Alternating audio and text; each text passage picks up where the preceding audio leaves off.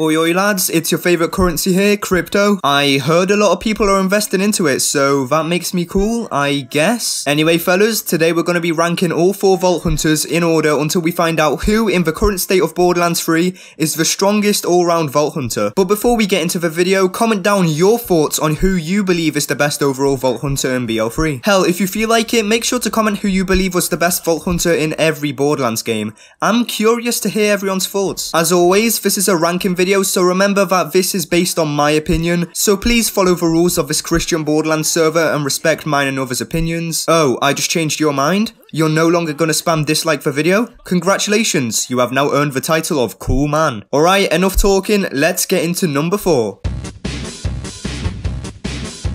Coming in at number 4, we have the person who isn't in the thumbnail, and you guessed it, Amara. Sure, with ties that bind, she can become the best at mobbing in the game, but with this ranking, I took diversity into consideration. Ties that bind really isn't the greatest for bosses, but phase flare, or ball, for you intellectuals out there, it's pretty insane for both. However, action skill diversity really isn't too great on Amara. The only really viable ones are the Eternal Fist, Ties That Bind, and Ball. And you can't even do the Fake Grasp anymore to proc anointments. Currently, Face Slam is trash, and Face Cast is good, however the cooldown rate is way too long. Also, it's worth pointing out that she only has 3 viable class mods, those being the Phaserker, Driver, and Muse. That's just the small minority though, and that's really all I have to say. On to number 3 we go.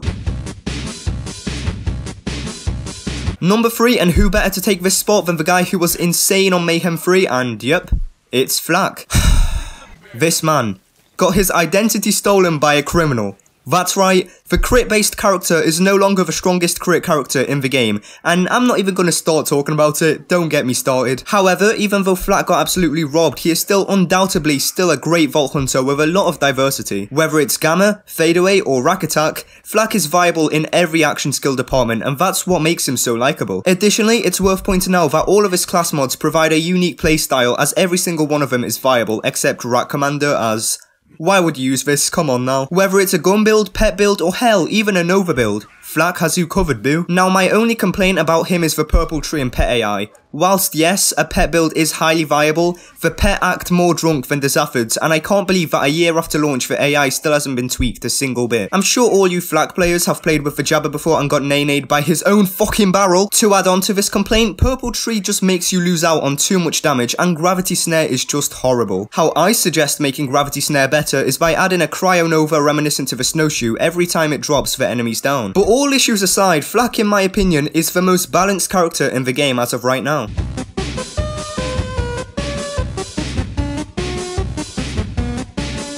Moze and Zane are the only ones remaining in this battle royale, and the number 2 spot goes to... oh, can we get a drum roll please?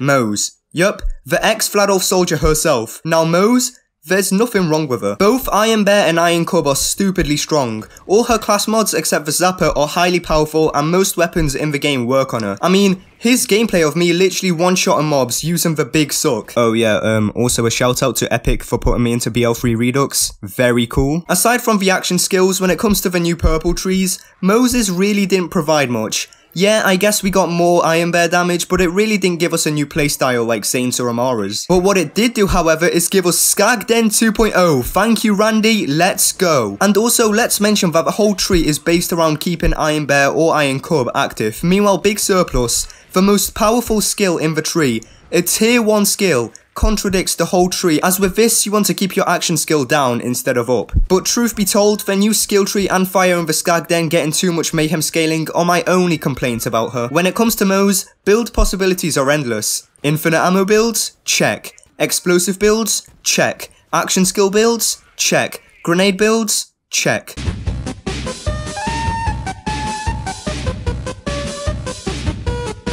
And for the best current Vault Hunter in Borderlands 3, the only one remaining, and you guessed it, Zane.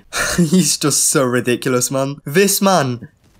What even is he? What the fuck? Feel like doing a clone build? Go ahead, boo. Sentinel maybe? Haha, too bad Focko Sentinel Cryo is still broken. Barrier? Oh, you want to play safe and literally be a human tank?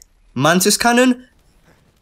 Mantis Cannon. Zane's purple tree was a huge hit, as yes, it did cook Flak, but it fixed so much issues with Zane. You no longer need to rely on seeing dead, The Infiltrator is a god tier com, the Spy is just amazing, and yes, I did only name 3 class mods, however Gearbox have been changing quite a ton of things with Zane recently, so I'm sure that 3 will be expanded on. What did Purple Tree also bring us? Commitment. What is commitment, I hear you ask? The skill card of commitment states, and I quote, kill skill, Zane gains increased gun damage and action skill cooldown rate. So, why is this skill such a major Zane highlight? Well, number 1, in the blue tree, C and red got replaced with death follows close, and since Mantis is an action skill end, you can spam it. This activates commitment, constantly giving you a shit ton of damage. Number 2, when spec'd into commitment with 5 points, you get 20% gun damage and cooldown rate. This skill caps out at... It doesn't. That's why it's so ridiculous. Not only that, but Zane's ability to have 2 action skills at once can allow you to have both ASEs and ASAs at once.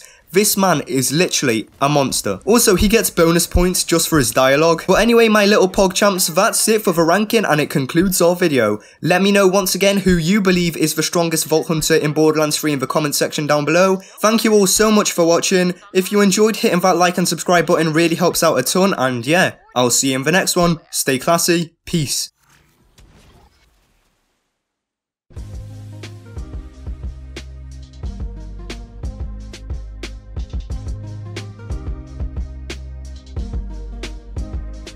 You've got to love all